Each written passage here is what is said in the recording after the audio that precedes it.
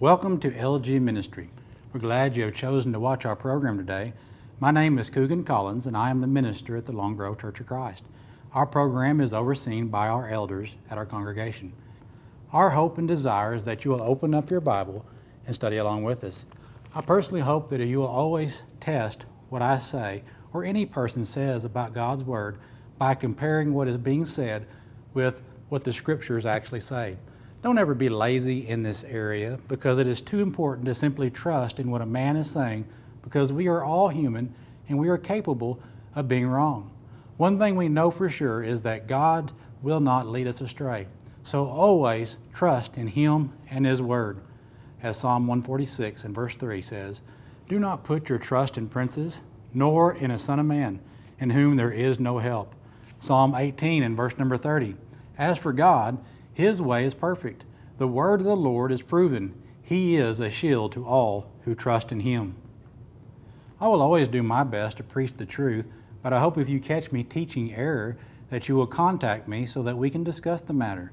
If you would like to learn more about LG Ministry and the congregation I preach at, feel free to visit our website at lgchurchofchrist.com. On our website, you will find a lot of material that can help you with your spiritual growth. On our main page, you will find an online correspondence course you can take that will walk you through the basics. On our sermon page, you will find about every sermon I've ever preached at my local congregation. You will also find some audio sermons and Bible class materials that you are free to study and use. On our article page, you'll find tracts that you can read and print off and articles that have been written for our local paper. Finally, on our video page, you'll find all our new video lessons like the one you're watching right now. I know that we live in a fast-paced world where it seems like we don't have time to do much of anything, but I want to encourage you to find time each day to sit down and study God's Word. We must remember that God is supposed to be our #1 priority in life. I hope you will find these series of lessons I'm preaching on the life of Christ helpful. I will do my best to present the life of Christ in a chronological order to the best of my ability. This will be a long series because there is a lot of great lessons to be learned from our master teacher, Jesus.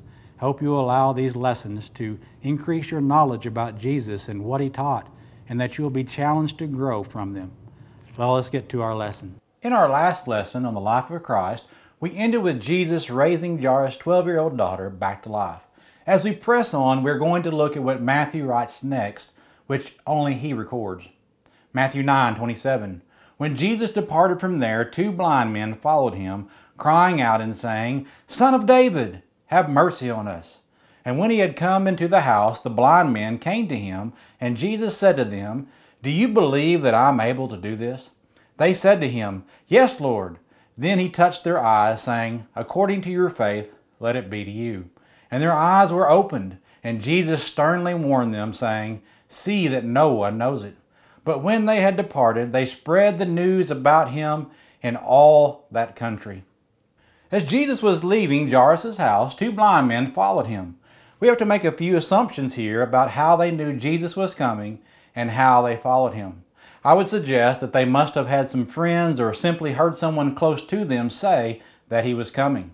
Unless they were following the noise of His footsteps or perhaps the noise of the others that were with Him, they were probably being led by someone. How they knew Jesus was coming and how they followed Him is not near as important as this statement that they made, "Son of David, have mercy on us." The Pharisees and scribes could learn a great deal from these blind men. Even though they could not see, they were not blind to the truth that Jesus was the Son of God. To make such a statement tells us that these blind men believed the things that they had heard about Jesus. It is even possible that these were part of the original crowd that followed Jesus to Jairus' house. If they were, they may have heard what Jesus told the woman who was cured of her blood problem. So there are a lot of possibilities here. Of course, all we know for sure is what our text tells us. Our text does not show Jesus responding to them, but has Jesus continuing on his way until he goes into the house. These blind men were persistent because they followed Jesus into the house.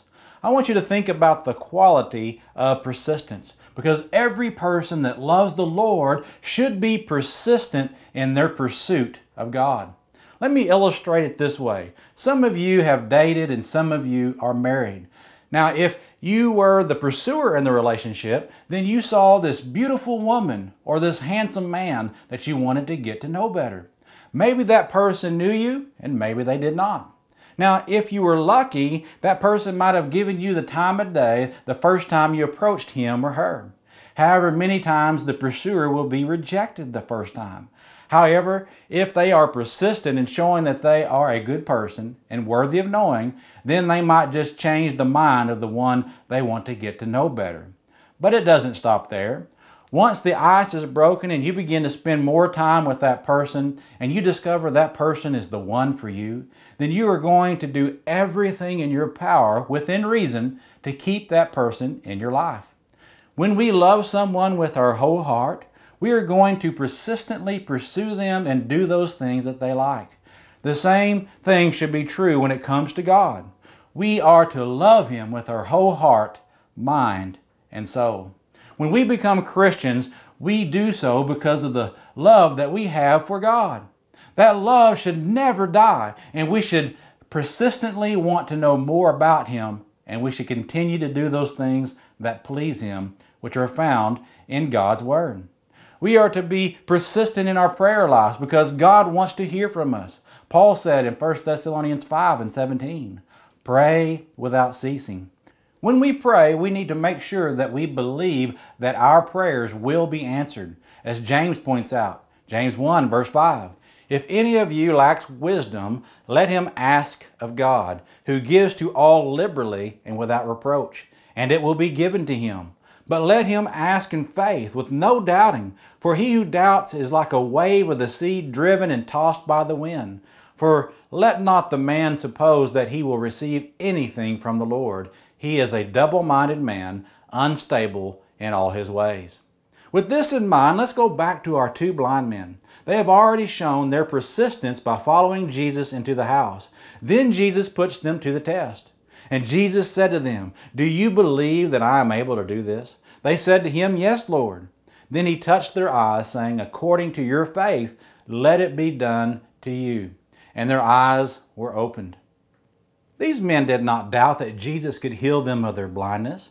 They were not ashamed to admit out loud that they believed in what Jesus could do. Their faith drove them to Jesus, and their faith in Him caused their eyes to be opened. Jesus touched their eyes, and now they could see. What a wonderful miracle! Can you imagine how happy these men were who had to go around in darkness all the time and who were limited on what they could do? Back then, about the only thing they could do to survive was to rely on others or beg others for money. All of this would change thanks to Jesus and their faith.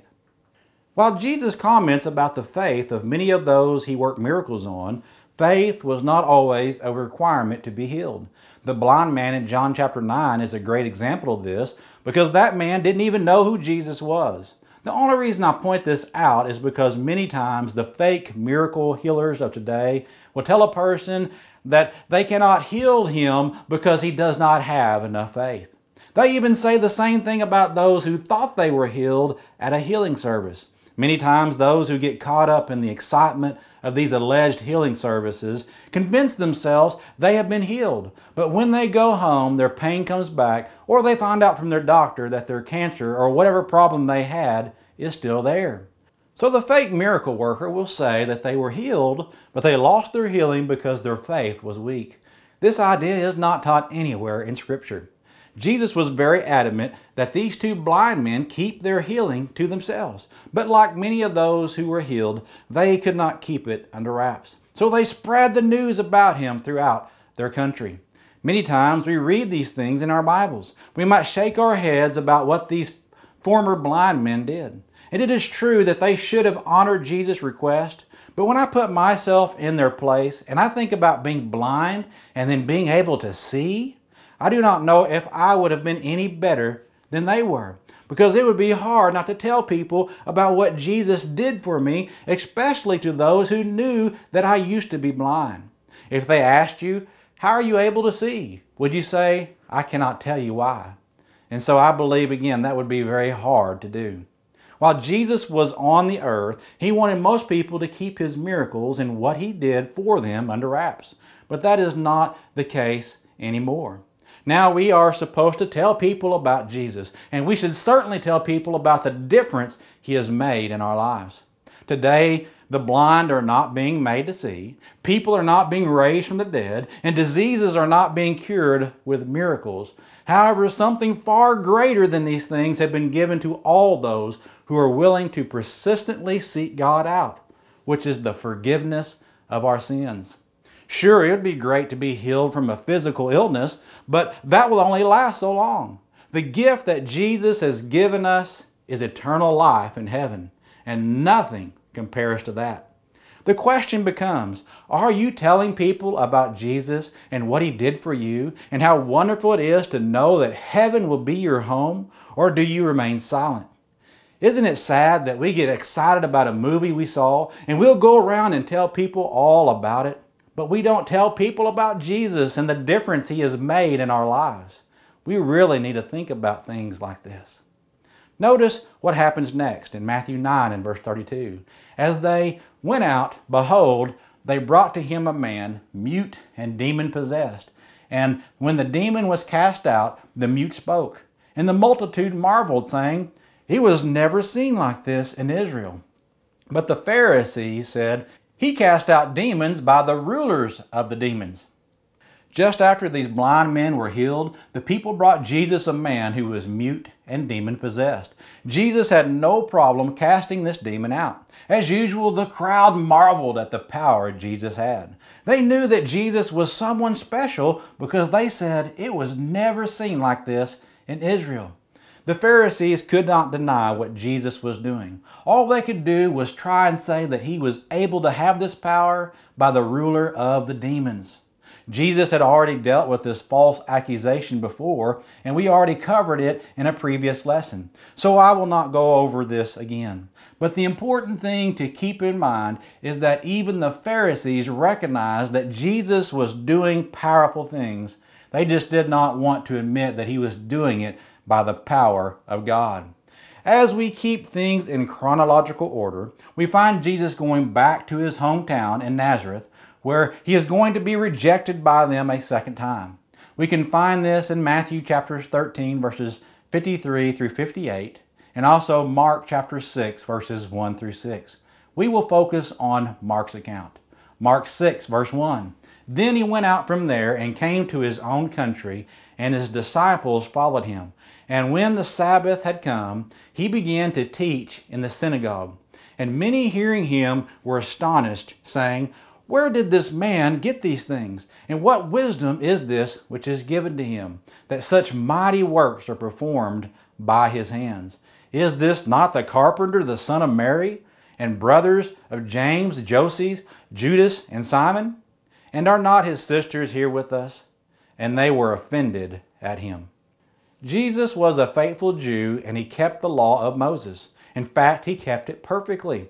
It should not surprise us that Jesus would attend the synagogue on the day of worship for the Jew, which is our Saturday. Jesus took this opportunity to teach the people about God's Word. Many that heard Jesus speak were blown away by his knowledge and his wisdom, but here in his hometown it caused confusion because they knew Jesus and his family. They knew that he was the son of a carpenter and was taught by his dad to be a carpenter. During these years that the Bible does not tell us about Jesus' life, we can safely assume, based on what these people are saying, that he was working with his hands as a carpenter. Perhaps some of these very people used some of the things that Jesus made. They also knew that Jesus did not have any formal training, as some Jewish boys did, yet here he is speaking these great words of wisdom. They are having a hard time wrapping their minds around all of this, because how could this lowly carpenter be speaking the way he does and be performing these mighty works that he's doing? Why is he any different than any of the other sons that grew up in their town?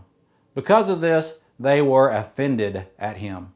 I think it will help us to understand what is meant here by looking at the Greek definition of offended. Notice what Strong says: to put a stumbling block or an impediment in the way upon which another may trip and fall, metaphorically to offend, to cause a person to begin to distrust and desert one whom he ought to trust and obey, to see in another what I disapprove of and what hinders me from acknowledging his authority. This shows that the stumbling block is who they think Jesus is. Since they think he is just some lowly carpenter, they cannot allow themselves to think that he is something more, which causes Jesus to state the following proverb in Mark 6 and verse 4. But Jesus said to them, a prophet is not without honor except in his own country, among his own relatives, and in his own house.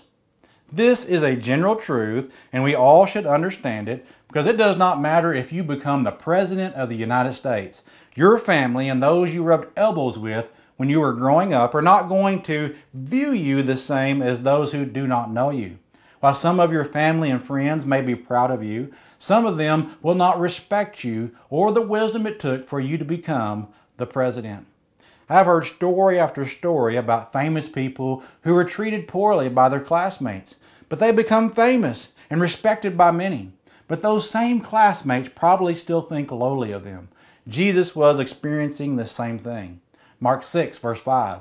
Now he could do no mighty work there, except that he laid his hands on a few sick people and healed them. And he marveled because of their unbelief. Then he went about the villages in a circuit teaching.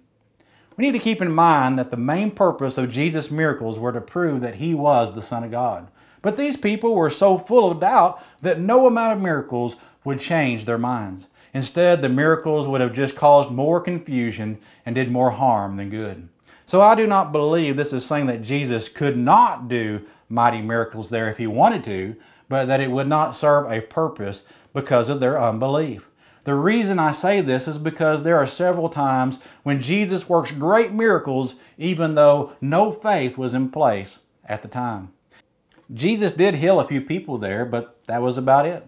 People usually marveled at what Jesus could do, but here Jesus marvels at their unbelief.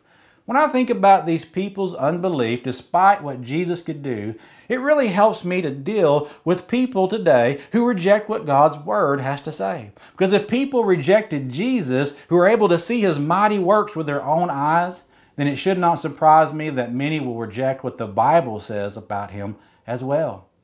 From there, Jesus makes his way through the various villages teaching the Word of God.